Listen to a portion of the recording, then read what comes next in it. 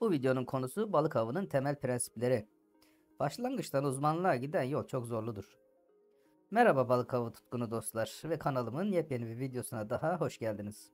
Bu videoda balık avının temel prensipleri üzerine odaklanmak istiyorum. Balıkçılık, biz amatör balık avcıları için sadece bir hobi değildir. Aynı zamanda da bir spor dalıdır. Balık avının 4 altın kuralını ve temel unsurlarını sizlere anlatmaya çalışacağım. Doğru zaman, doğru yer, doğru ekipman ve doğru yöntem. Doğru zaman ve yer balık avında çok önemli arkadaşlar. Balık avı mevsimlere göre belirli bir takvime bağlıdır. Yaz aylarında özellikle Ege ve Akdeniz sularında orta boy dip balıkları sıklıkla avlanır. Balıkların beslenme ve üreme döngüsü bu bölgelerdeki avlanma mevsimini de etkiler. Ayrıca balıkların hareketliliği ve tercih ettikleri derinlikler avlanma yerlerini belirlemede çok kritiktir. Hangi mevsimde hangi balıkları hedefleyeceğinize karar vermeniz lazım. Sosyal medyada avladığı balıkları sergileyen bir balıkçının bol balık yakalaması sizin av bölgenizde de bol balık olacak anlamına asla gelmez. Avlandığınız bölgeyi iyi tanımalı, o bölgedeki tecrübeli balıkçılardan bilgi almaya çalışmalısınız. Tabi bu kanala abone olmak da balık avlamak hakkında bilgi edinmek için güzel bir yöntemdir. Doğru ekipman kullanmak sizi birkaç adım öne getirir. Balık avında kullanılan ekipman seçimi başarıyı büyük ölçüde etkiler. Küçük balıkları hedefliyorsanız düşük çekere sahip ince bir olta kullanmak uygun olur. Ancak daha iri balıkları avlamak istiyorsanız çekeri yükseltmek ve güçlü bir olta makinesi tercih etmek önemli. Unutmayın, balığı kullandığınız malzeme değil, hangi malzemeyi nerede ve ne zaman kullanması gerektiğini bilen iyi balıkçı yakalar. Balıkçılar genellikle dayanıklılığına ve hafifliğine odaklanarak doğru olta seçimini yaparlar. Ancak kullanacağınız yemlerin özelliklerini de hesaba katarak olta takımınızı kurmalısınız. Jig ile avlanırken çok esnek bir kamış kullanmak aksiyonu olması gerektiği gibi vermenizi zorlaştırır.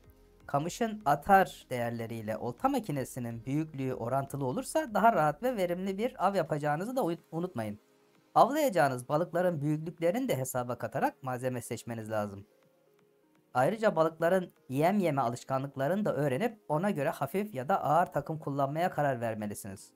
Sıcak denizlerde balıkların daha rahat yemlendiğini unutmayın.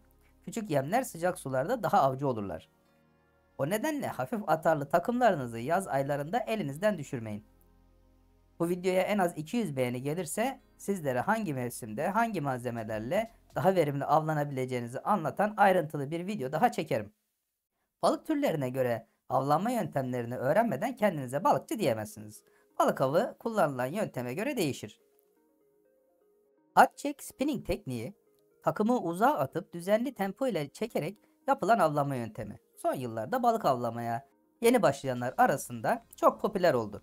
Sırtı tekniği ise tekne seyir halindeyken taze yem veya sahte yemi denize salarak avlanma mahallinde gezdirmeyi içeriyor.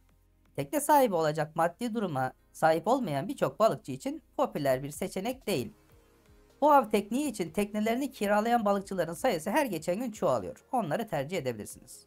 Jigging olarak bilinen dikey yatay sırtı tekniği derin sularda yemi hızlıca yukarı ve aşağı çekerek avlanmayı amaçlıyor.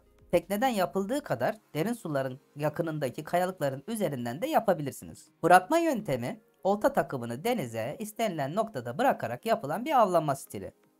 En yaygın ve en kolay balık avlama yöntemi bu. Kıyıdan avlanıyorsanız at çek tekniği tam size göre aslında. Tekneden dikey jig veya sırtı tercih edebilirsiniz. LRF yaz aylarında balıklar hareketlenince daha verimli olur. Balık avlamaya yeni başlayanlar için LRF güzel bir alternatif.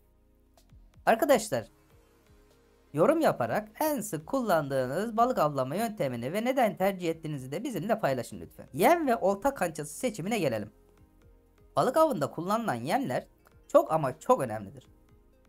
Daha büyük balıkları hedeflemek için canlı veya cansız deniz hayvanları kullanırken sentetik malzemelerden yüzer balık maketleri, sahte balıklar ve kaşık gibi yapay yemler de sıklıkla tercih edilmekte. Spinning ve shore jigging avlarının pratikliği benim gibi birçok amatör balıkçıyı sahte yemlere yönlendiriyor. Ama klasiklerden her zaman verim alınacağını çok iyi bilen avcılar gerçek yemlerle avlanmaya da devam ediyor. Ayrıca klasik yemli av daha makul fiyata mal olduğu için çok da tercih ediliyor. Sahte yemleriyle avlanıyorsanız sıcak sularda daha küçük, soğuk sularda daha büyük yem kullanın. Avınızın daha verimli geçeceğini göreceksiniz. İğne seçimi avlanılacak balık türüne ve kullanılan yönteme bağlı olarak değişir. Binlerce çeşit olta kancası arasında kaybolmak hiç de zor değil.